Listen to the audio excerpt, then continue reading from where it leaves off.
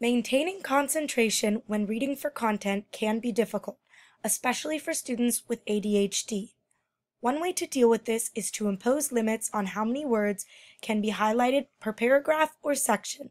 For example, in this paragraph about the 3 branches of government, 10 key words would capture the essential information: legislative, executive, judicial, checks, balances, veto, nominates, overturn laws, and confirms.